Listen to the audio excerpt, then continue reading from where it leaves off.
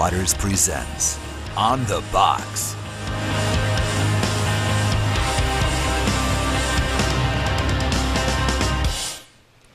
Good afternoon, everybody. Welcome to the Monday edition of On the Box. We have a very special program for you today. Ray is going to do an evangelistic Moroccan dance.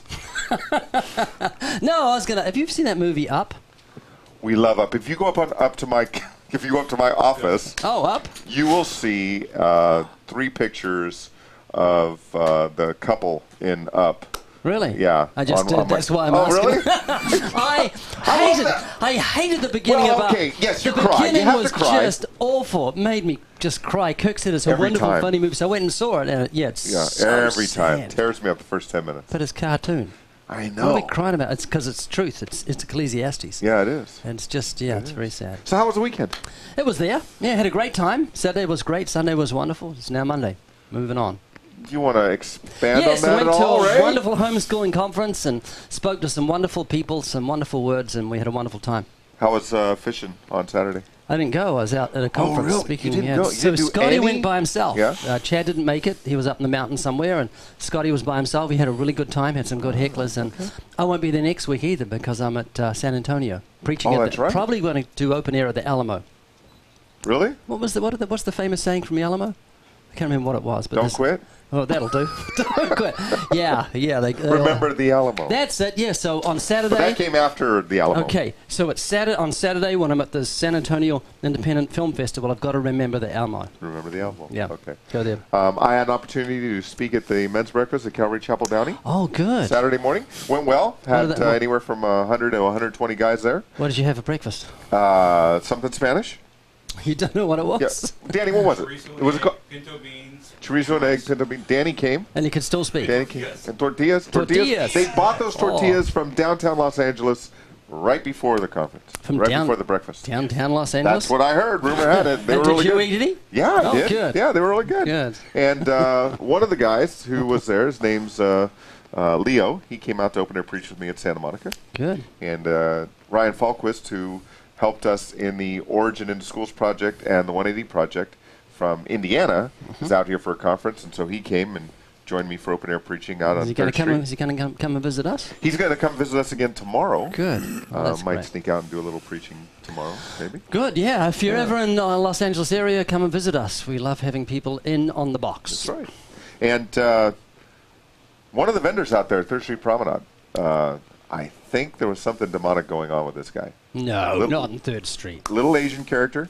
And as soon as I opened my mouth, as soon as I started to read from the Bible, he just came unglued and was yelling and screaming, came up in my face like that. He and did? Yeah, he did. He did. Unglued. So what Then was he he there screamed for? in my ear. What He was was a he- vendor. He had a permanent little... Oh, yeah, well, you've got the right to be there as much as he has, and you should be Yeah, thankful. and I assured him of that. Yeah. So, all right. We don't want to waste Sure any you did. time today. We do have a very special guest with us today. Certainly It do. is a special show because the entire program is going to be focused on homeschooling. We've got Rick Boyer with us today, and we will go over to the dean's office to take a look at him in a moment. We also have Pete Gill and his son, Peter Joshua. Peter Joshua is apparently a shy young man It's one of us. who is a trained classical guitarist. I heard him classicing. You did? Yes, and it was Was just it rather beautiful. classical? Yeah, it was beautiful. It was Yeah. like, if you ever heard classical gas, that I can't play it. But Classical it was like gas? that, but that's a famous song, classical gas. Classical gas? Very famous. It was kind of, the beginning was like that, but it was sanctified. Google it. It didn't have anything to do with the Spanish breakfast I had yesterday morning? It could have. Okay. So, But Peter's also attending bring the that up. Expositors Seminary, which is the online version of the Master's Seminary, probably one of the best schools in the world. And we were hoping he would have his guitar here today so he could serenade us and up viewership, but he doesn't have it with him. So would have sent the ratings through the roof. through the roof, both of them, both ratings. Yeah. All right, I have been encouraged not to waste any time since I have no idea how much time we have left. Oh, no! What are we going to do? The clock's set for 0. What are we going to do? I would say estimating 4.25 is gone. That's what I'd estimate. Now it's I'm gone going a to little watch the more. regular clock for a change. Okay. Yeah. Okay, that'll do. Yeah, Okay. it's even if it's wrong. Anyways, we do have with us Rick Boyer. Rick Boyer and his wife Marilyn are among the earlier trailblazers of the homeschool movement. Mm-hmm. And I am reading. I'm going right off I've the got website. a special question to ask him about that, too. Oh, that's where the show gets interesting. building on their experience in training their own 14 children.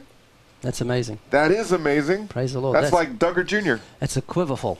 A quiverful. That's a big old quiver. You run out of names. No, I don't think so. If the Duggars could do 20 names. All J's, yeah. Yeah. Okay. We'll ask him about the names of the kids. Yeah, my grandchild. You know what we'll do? We'll ask him all the names and all the birth dates. Oh, that's interesting. See, how much when trouble we Rachel can was get him having her into children, the last one I suggested to call the baby Nausea. Baby Yeah. nausea. Yeah, his nausea. Okay. All right. Continuing on.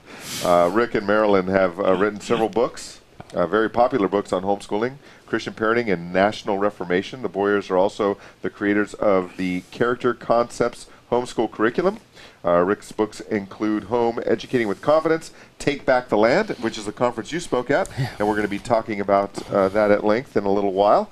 The Socialization Trap, and The Hands-On Dad. We want to welcome Rick Boyer!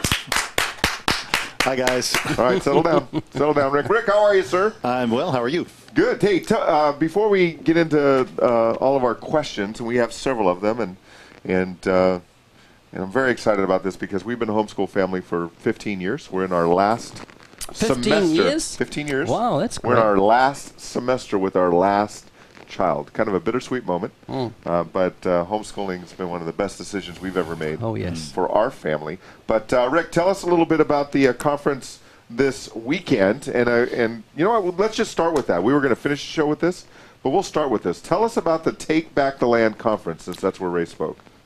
Well, to start out with, we had a really nutty guy with a beard who came in and talked about evangelism. And one of the most common comments we got on our evaluation forms when we asked what people liked about the conference was Ray Comfort. Got to have Ray Comfort. So that was a big plus. He's been one of my heroes for a long time. Wow. So I was so excited to get Ray there. And it was great. I got to hear 2 new talks that I hadn't heard before.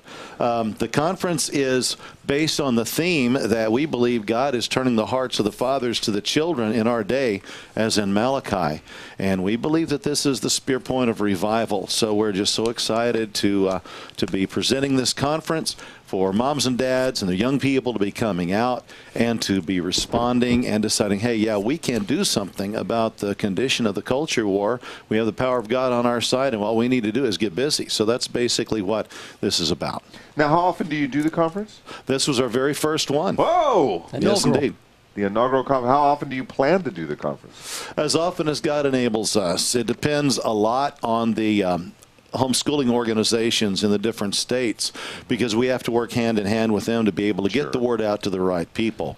Now, could they find information about upcoming conferences at your website? Absolutely. And that is thelearningparent.com. Yes, but we also have a new website, takebacktheland.com. Okay, very good. So they can, either way, they can reach us, yeah. All right, so thelearningparent.com or takebacktheland.com. Now, Right. Ray, do you want to get us started with the questions? You said you had a very interesting question. Have you seen Up? No, that wasn't the question. The question is, how was it at the beginning of homeschooling? Tell us about some of your, I didn't read that. Tell us about some of your experiences. My daughter Rachel told me to ask you that because she knows the inside story. Yes. Well, early on, a lot of people don't realize it because the homeschooling movement is over 30 years old now. We were the first in our area to homeschool our kids, and in fact, I thought I invented it for a while because I hadn't heard of anybody else doing it. But the next year, we began to hear about people, small groups of people around the country starting to homeschool their kids. Because nobody was doing it, the compulsory attendance laws had not been sensitized to homeschoolers, and so a lot of people had trouble with the law over it, and we were among those. After about 2 or 3 years of homeschooling, we evidently got reported by a neighbor who saw our kids out playing during school hours, and we got a visit from a gentleman called a truant officer. We ended up in court, and we managed to finish out that school year by making an agreement with a Christian school to let my wife go up there and teach her own kids in her own classroom.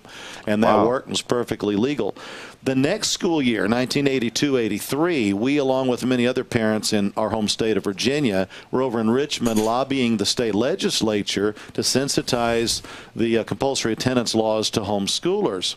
But during that year, while we were working on this, we still continue to keep our kids at home, even though the state of Virginia had threatened to charge us with child in need of services, which means they can take your children away from you. And if that happens, it's very hard to ever get them back.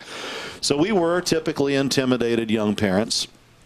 And we trained our boys who were school age, or the two oldest were school age. The third was big enough, he looked to be school age. So we kept him indoors at all times during school hours.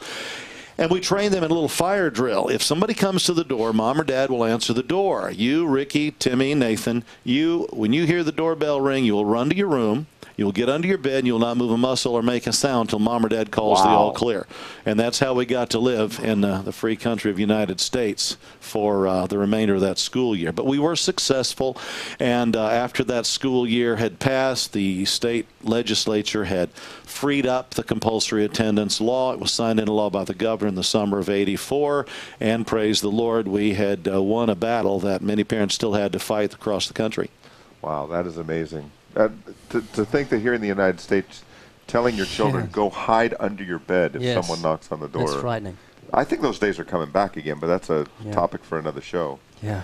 So how is it that you and Marilyn decided to homeschool your children? Was this something you had decided before your children were born, or were they ever in public school? No, they were not ever in public school. We'd sent our two oldest boys to a good preschool operated by our church. And we were very pleased with it because they didn't cram academics. They were very spiritually oriented, and we liked the priorities that they put on spiritual things. But our homeschooling experience began as a convenience and grew into a conviction. Because during that year of preschool, my wife came to me one evening and she said, "Don't you think I could teach Ricky," that was our oldest, "kindergarten at home next year?" Well, I'd never heard of homeschooling, so I was a little shocked. And I said, "Well, yeah, you could, but why would you want to do that?"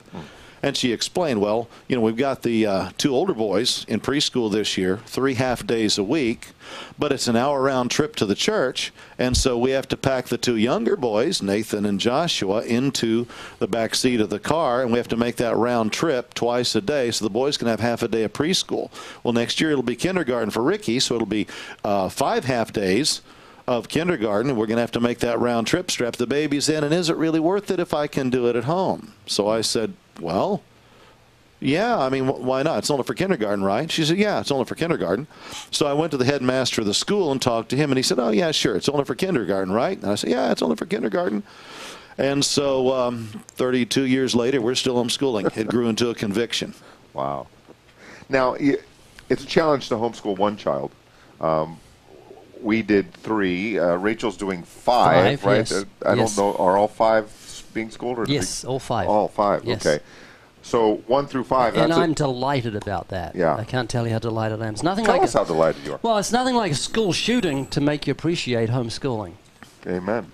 Yeah. No, you know what? I mean, that's not to be flip, but Yeah. I served as a gang investigator, when I was on the sheriff's department, and I spent a lot of times on the local high schools, and the last place I wanted to send my darling daughters was to go feed them to the wolves on a high school campus. That's I so knew true. too much about the school system to, in good conscience, be able to send my children to the public schools. I went to a school, I've been to a number of schools to speak, and I went to a school to speak at the Christian gathering, and I could not believe the filth I had to walk through just to get to the school. This was years ago. It's far worse now. And it's I mean, as far as language, the way the kids are talking, dressing. everything is just the world in its worst state. So to send, I'm so delighted that my grandchildren have turned out the way they're turning out, and a lot of it's due to homeschooling. Yeah, amen.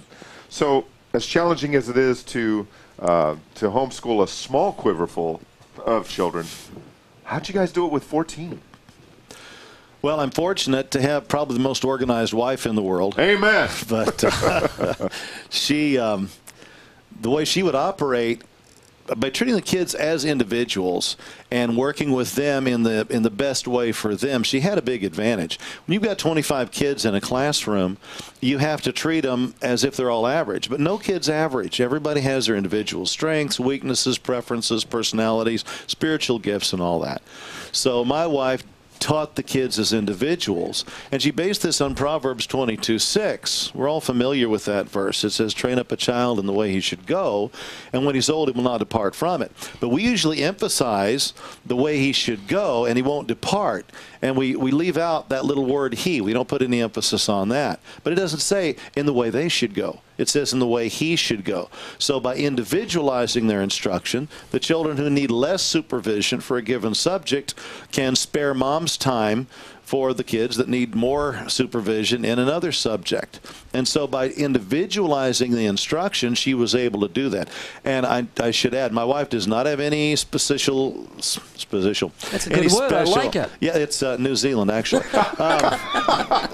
Yeah. If you don't know about New Zealand, it's a suburb of Australia, I hear. Ooh! Whoa! Those are almost fighting words, aren't they, Ray? Couldn't resist.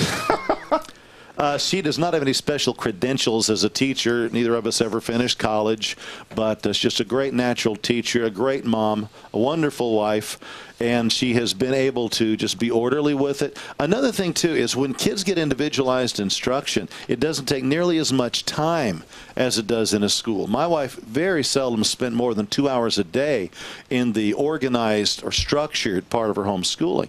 But our kids did things, went places, read books, met people, and so they've been able to get a very nice education without all the falderall that you'd have when you age segregate kids, put them all together, and try to treat them as if they're all average. Now, Rick, you made a really good point about Marilyn and yourself not being credentialed teachers. I'm not. I never graduated from college. Maria had a 2-year office administration degree, but none of us were credentialed. Neither one of us are credentialed as teachers. And that was one of the things that held us back at first. You know, are we, quote unquote, qualified to teach our kids? Well, you know, as we look through the Word of God, we had the best possible credentials to teach our kids. We're their parents. Yeah, absolutely. So, yeah, you love them. Yeah. Yeah, exactly. and you want the best for them. So how has homeschooling changed over the last 30 years since you were there at the infancy and fought all the good fights? What's the state of homeschooling today? One big change is that you don't go to jail for it anymore, for which we are all very thankful.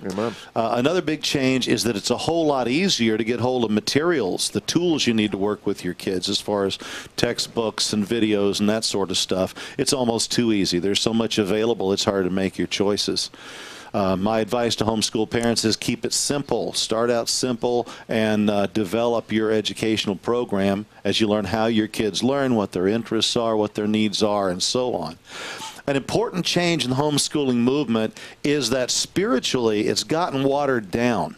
In the early days, there was a net of regulation through the compulsory attendance laws, and only those who were really dedicated would fight the system enough to buck the trend, buck the law in some cases, and homeschool their kids. And so it was only the most dedicated parents, at least among the Christians, who were homeschooling.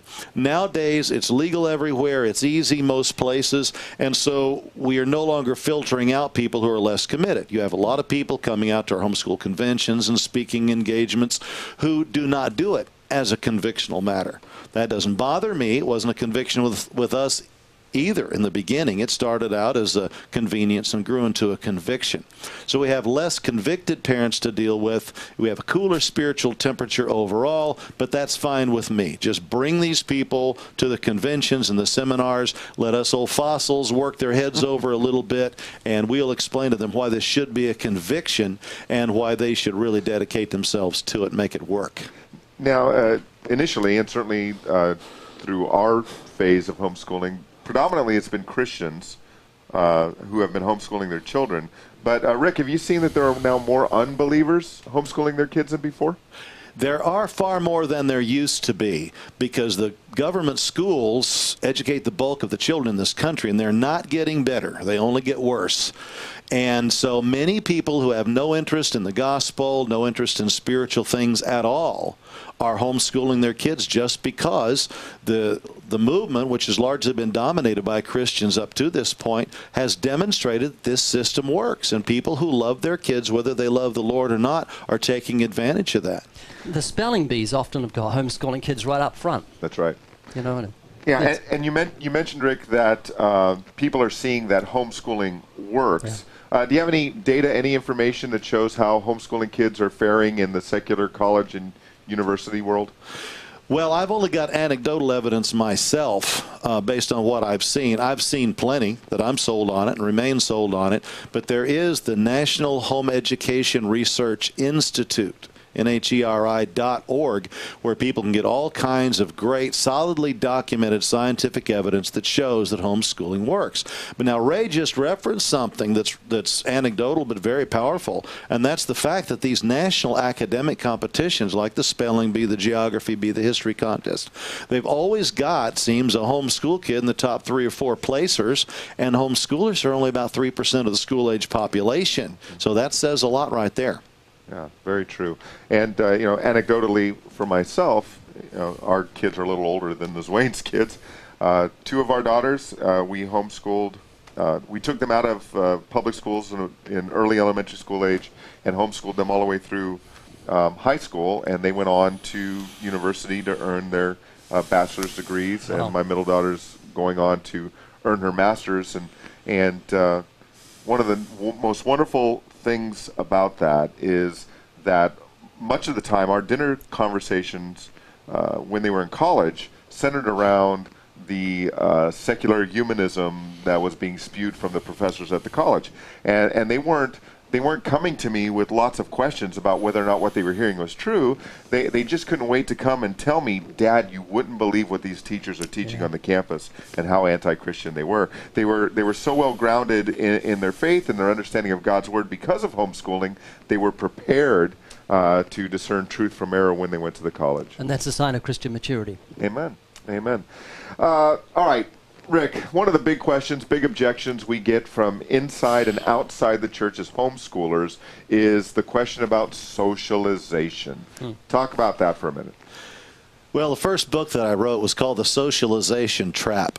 And that title refers to the trap that parents fall into when they hear this constant question, which is still with us 30 years into the movement. What about socialization? I would just want to scream, look, I'm not a socialist. I don't worry about it, okay? But it's a legitimate question because people just don't know. Here's the facts, okay, from science and from Scripture. There's nothing more unnatural for a kid to grow up in than an age-segregated social group. And the church has fallen into the socialization trap. We're age grading everything.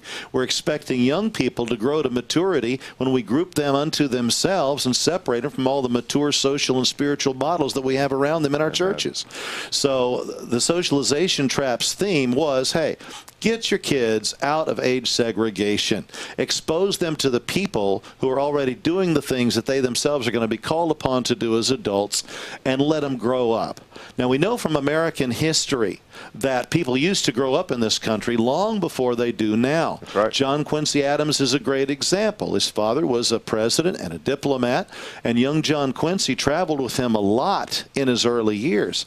He spent a lot of time away from home with his dad, traveling to other countries, and he grew up. He took part in adult things. He spent his time with mature and responsible adults rather than people his own age, and he became an adult.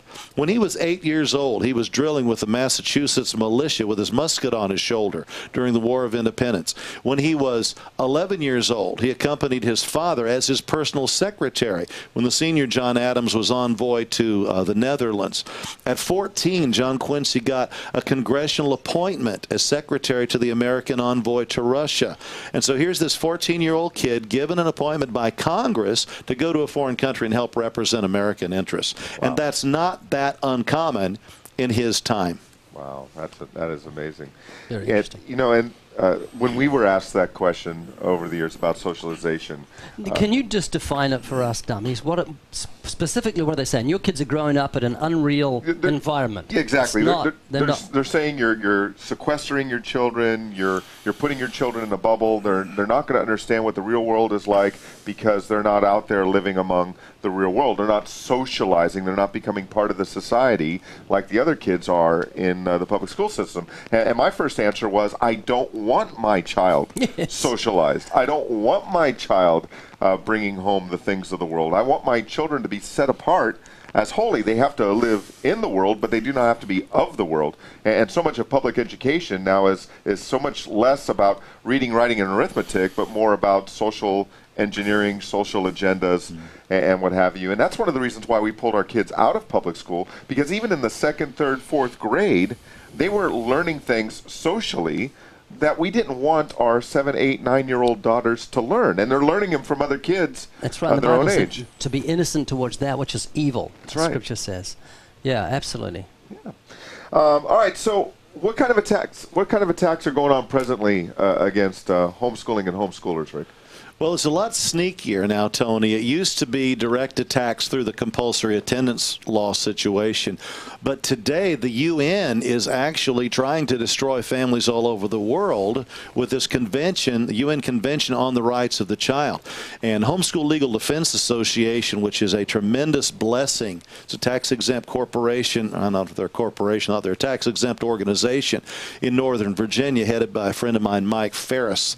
And they are fighting to get a constitutional amendment passed that will protect parental rights, because if we sign on, if America signs on to the UN Convention on the Rights of the Child, all parental rights will be stripped away. The children will be able to decide whether they want to go to church or not, whether they want to go to school or not, where they want to go to school, who they want to live with, and it's just going to be absolute anarchy and chaos. It's exactly the opposite of Scripture. There are also attacks coming through overzealous social workers who invade homes claiming they have a right to be there without a search warrant. A number of different things are being done. There are things coming through the state legislatures all the time that will affect homeschooling and parental rights and family values from the back door. So anything that affects family values is a potential attack on homeschoolers. So we no longer just have to be concerned about compulsory attendance laws. We have to be watching on all sides for other things that will affect us. All right. And HSLDA is an outstanding organization. We've been members of HSLDA for about 15 years now, and they are doing great work to defend the rights of homeschoolers. Rick, do you have a newsletter people could sign up for, something that will keep them informed? If they will go to our website, thelearningparent.com, they can be put on our email list, and they will get our articles. They'll be notified when we have new blog postings. They'll get some special offers of our materials and so forth. All right. And we're just about out of time, but I would hazard a guess that there might be some folks out there watching who are not homeschooling their children but are considering it. In about a minute or so, can you give a word of encouragement to those folks? You know, the first thing you ought to do is read a book by a man named John Taylor Gatto, G-A-T-T-O. You can find it online easily. He taught for 30 years in the public schools of New York City, and he hated every minute of it. And he wrote a book exposing the processes, not just the curriculum, not just the people that your kids have to rub shoulders with in a given school, but the processes that dumb us down and make us not think for ourselves, but make us accept what we're told by anybody in authority, that teaches us rather not to think than how to think. So that would be the first thing I would do. Secondly, search the Scriptures and see if you don't find conviction there that you need to be the primary educators of your children.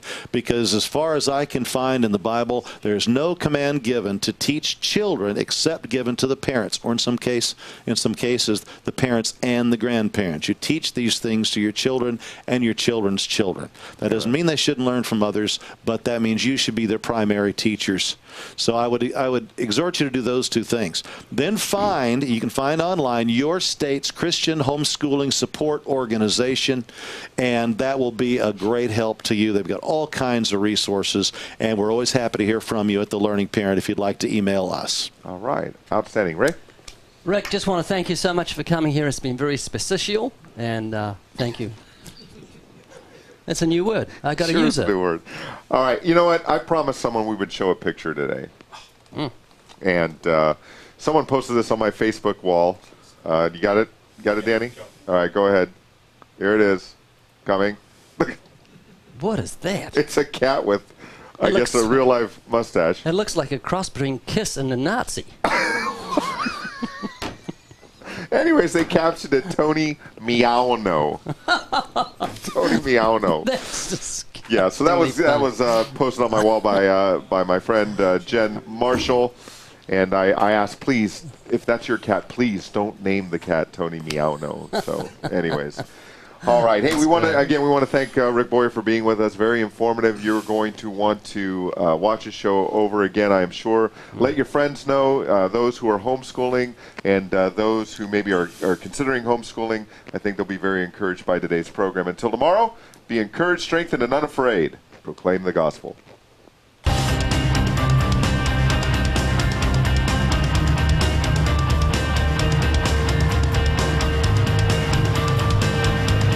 You're full of it!